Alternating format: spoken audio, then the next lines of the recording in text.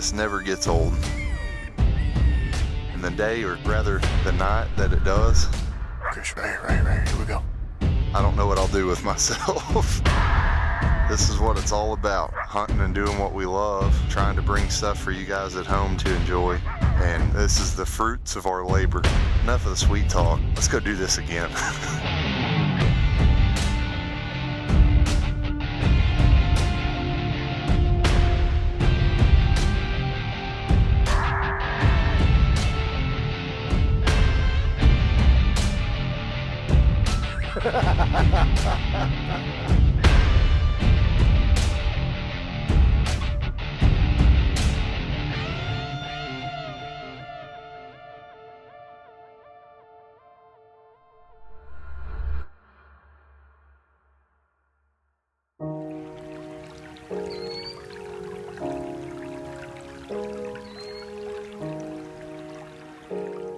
What does any normal person do when you shoot a pig the night before and it decides to take a death leap into a creek as a last resort to get away? You go and you get it.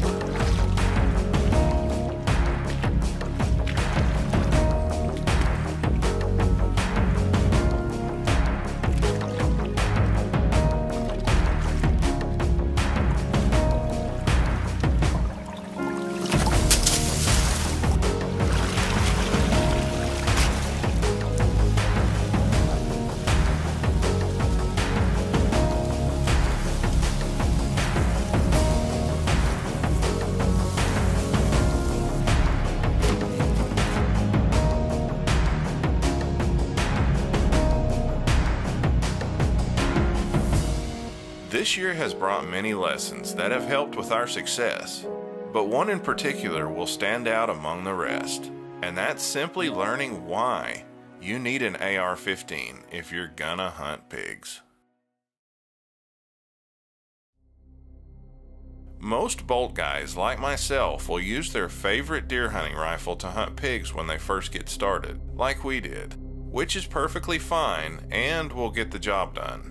But over a period of time, after having a chance to hunt with multiple hardcore pig hunters, I've seen one common factor among almost all of them. That factor is called the AR-15 or the AR-10. It seems like the weapon of choice for all the most hardcore pig hunters I know, and that, my friend, is without a doubt no coincidence.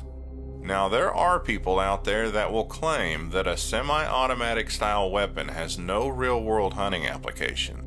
Some are just left-wing liberals that want to complain because the AR-15 looks scary.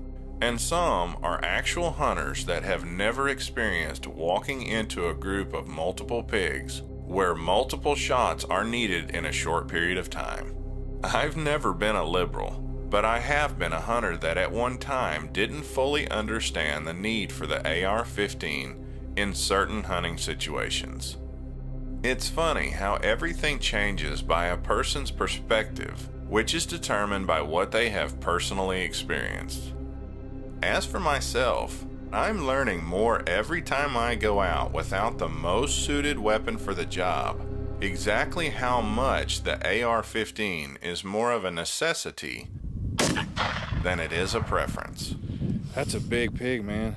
I thought the other one was big until that one walked up next to it. If you're gonna play this game on a regular basis.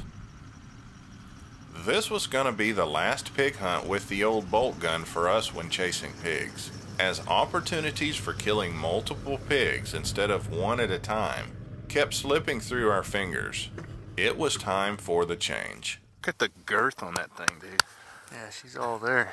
That is probably the fattest sow I think I can ever remember killing. That pig's probably 9 foot around. There's no way that pig's not over 300 pounds. I mean, I'm 250 and it's bigger than me. We measured when I laid down beside it a minute ago. Looks like a 55-gallon drum. Yeah, it's crazy. These pigs, it's like every time we kill one, we sit around, just sit and be quiet for about 20-30 minutes, and Here here they come again. I just can't get over how big around that pig. I mean, I guarantee that pig's at least, from her back to right there, is at least 4 foot. We managed to kill 1 out of 2 in this group, but it sure would have been nice to have gotten both. We did the best we could with the weapon we brought to play with. That thing is huge. I say we hook her up and drag her somewhere where we might be able to kill a coyote or something off of her. Hook her up? Yeah, let's hook that sucker up to the truck. God dang. Look at the size of that thing. This fat sow was the last pig to be taken with the deer rifle, but as luck would have it, after a closer examination later, we actually killed 9 pigs with 1 shot. Just don't ask how we know. If there's one person on the night crew team that I consider to be an AR-15 expert, it's no doubt Matt Charsky. He's owned several, and frankly knows a whole lot more about them than I do. This year we partnered with an AR manufacturer, Night Ops. They specialize in AR-15s and AR-10s built for guys who do what we do. And this week, my new toy had finally arrived. It was a 6.5 Grendel, and I figured the perfect person to be the first one to break it in on a pig would have to be old Matt. I trust his opinion because I know he will tell me what he really thinks about the weapon. Looks like they're moving to the right. They're gonna come down that hill. I say we cross this fence and try to get them on the other side of those trees. If we can get right around the back side of that high line right there. Yeah. And walk right to them. Keep the trees in between us. Yeah, if those stinking cows don't go crazy.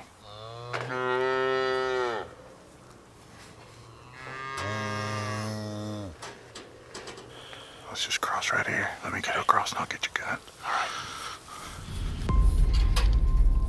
We had 2 things working against us with these pigs, besides this noisy old gate: the cows and the wind. These pigs were dangerously close to busting us already, and the cows were making things that much harder. They were pushing the pigs even further downwind. Those cows are kind of pushing them out. Check it out. It was only a matter of time till the gig was up. We may have to just walk right straight to them. We had to make a move because the longer we stayed there, the worse the situation became. And I really wanted Matt to get a crack at these pigs with the new Grendel. It was now or never.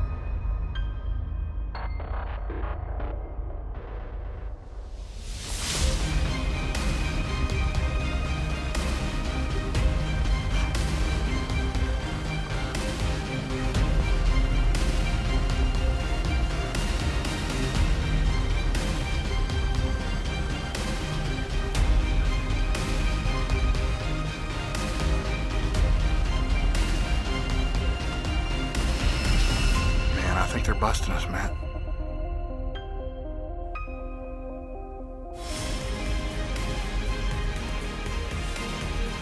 Ready? Yeah, go.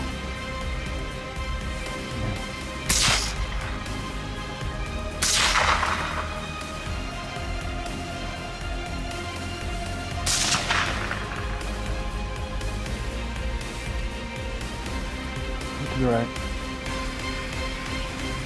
Yeah, you know, you're good. Did I hit the second one? I'm pretty sure you did.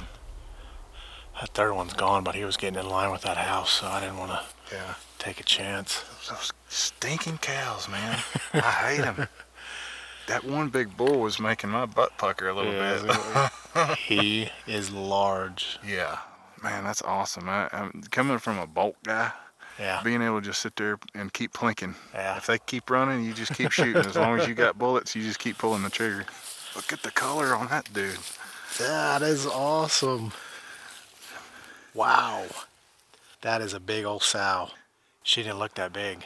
Heck no, man. That's a big old pig, Matt. Look at that. Woo! We don't see very many of them that are this, I guess you want to call it a calico or what, I don't know what you'd call that color. She dropped like a ton of bricks, man. Heck yeah. That's a 6.5 Grindle Night Ops sent me this week. And man, I'm telling you what, I'm really liking it. Yeah, I put the thump on her. I can't get over how lightweight that thing is. Yeah, oh, that's great. Tell you, whenever they got up here on top of this hill and those cows, we were pushing the cows and the cows were pushing the pigs kind of downwind of us. Yeah. I was like, this ain't gonna end well. Man, they threw them snouts up. Mm-hmm. There's no doubt they had us pegged. When they come out from behind this brush right here, I could tell they were in that pose where that alert mode. It's time. Yeah. I was kind of surprised they stopped again like that. For so many years, just growing up and hunting coyotes, Sure. I was like the last person I did not like AR-15s. Right. I just didn't like them. And since we've been running these thermals and walking up on multiple pigs, Oh, yeah. having an AR is almost a must. You have to, man. Yeah. I mean, You right have there, to. you got off 3 or 4 shots in a matter of seconds. Right. And with a bolt, every time you'd rack a shell, you'd have to get out of the scope, find them again, and acquire your target every time. So Yeah, there's one out in the trees there somewhere. I know you hit that second one. Yeah. You could see the heat coming off of them when you shot. Right. Oh, that's good. At least the big one's down. Yeah. She's a big old girl. That is a big old pig, that's for sure. Wow. I was pretty excited about the new toy, because I could tell old Matt was genuinely impressed. Yeah, this thing is, they really did a good job. Sweet gun, that carbon fiber barrel. I mean, just the fit, you can feel that upper and lower. I mean, there's just no movement. Because usually in an AR, you can feel a little give between the upper and lower. There is zero with this. It is like one solid piece. They did a really good job on this gun. Just a gorgeous looking AR. Matt doesn't sugarcoat much of anything, and his opinion about the new Night Ops gave me confidence to know I had finally become set up with the right weapon to play this game. That's a deadly combination. You throw that Reap on top of that bad boy right there. Night Ops really did a good job with this gun. That is slick.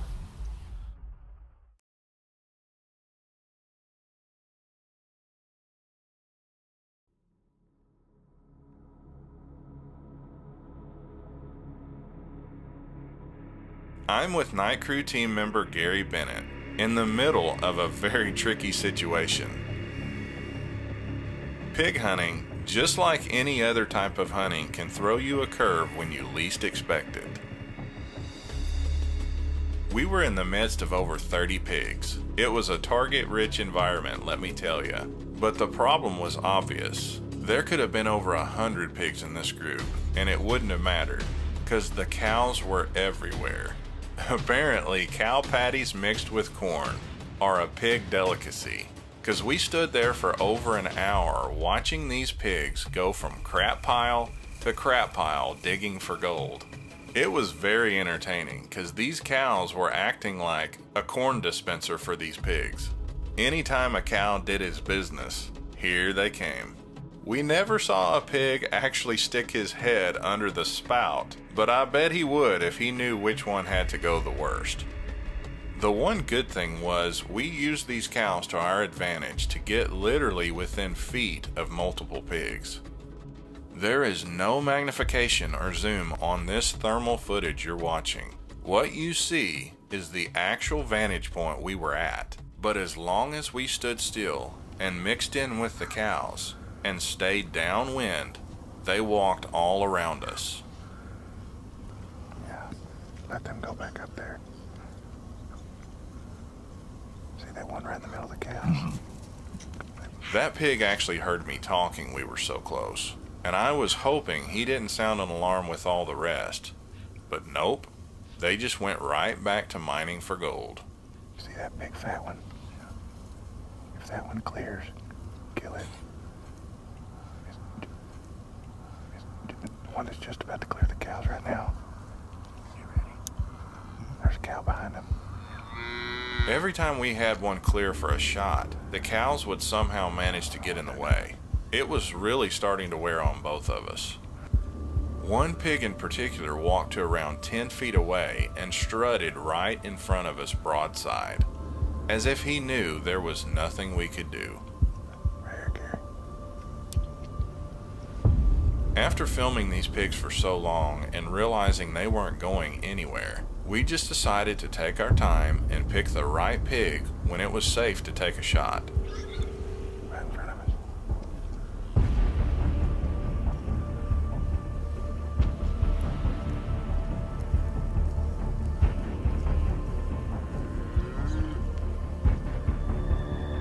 Time and time again, I heard the click of Gary's safety off, then back on again. It was torture, but I'm a very patient person and had no problem waiting them out.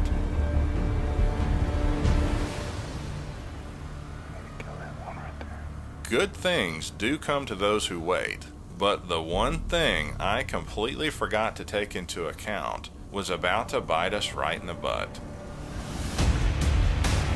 My battery's blinking at me. Now we were desperate.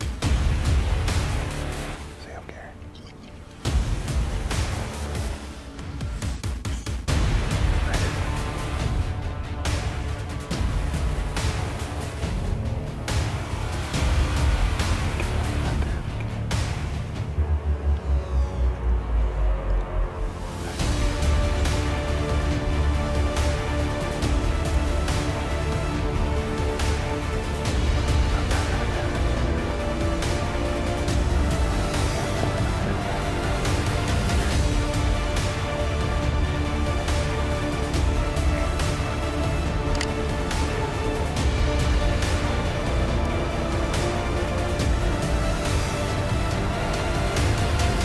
You know what they say, desperate situations call for desperate measures. My battery's blinking at me.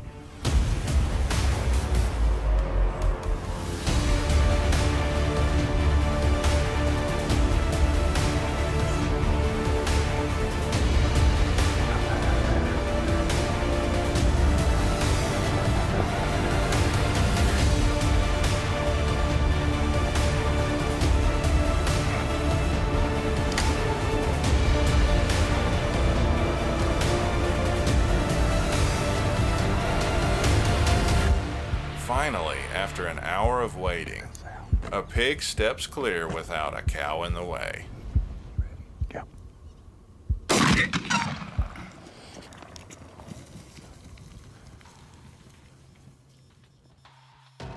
We really wanted to follow up on some of the other pigs on their way out, but unfortunately there was just too many bystanders in the way. After this experience, we were pumped to get the one we got. Man, I didn't think they were ever gonna clear those cows. That was nerve-wracking. I didn't really like it a whole lot because they were too close. I wanted to turn him loose, but we like to never found a place to catch us a gap where there wasn't any cows where we could get it done. No, whenever they're walking out there 10, 12 yards in front of you and you can't do nothing with them because of the cows, it just wears you out. That's a new toy I got in yesterday from Night Ops. That is a sweet feeling little machine right there. It's got a real short stroke on the trigger. It's set up pretty light. Don't put your finger in there unless you're ready for it to hear it to go boom. Such a light recoil. It doesn't rock your body, it doesn't move you. You're able to stay in tune with them as they're leaving. I have shotguns that rocks you so hard it's hard to get back on the animal. This one here, it just seems like you never leave. We were handcuffed with these cows in this particular situation and couldn't really maximize the potential of the new Night Ops. But I can tell you now from my own personal experience, being in a group of pigs with nothing stopping you from pulling the trigger like these cows, a semi-automatic weapon is a must. Being able to stay on target with a new round always in the chamber gives you the advantage because your eye never leaves the next target. That's something you simply can't do while working a bolt. You can try like I did, but at the end of the day, you'll realize you just need the right tool for the job.